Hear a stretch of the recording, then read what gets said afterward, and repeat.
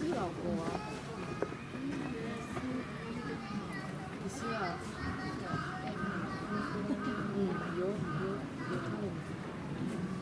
全然メ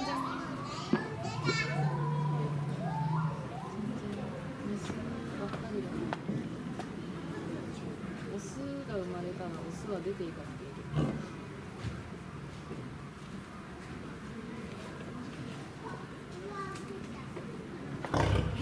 やめ何すんねん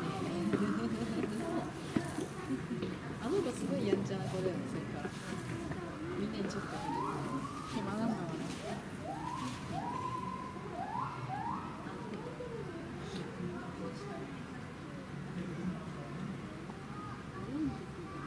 体若干小さいからね。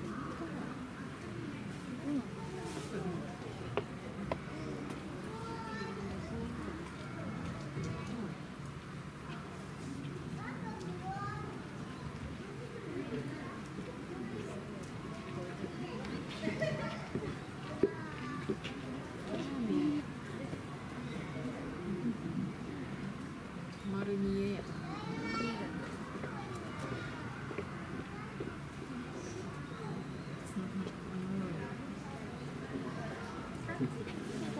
あ、やばい、イボ思い出す。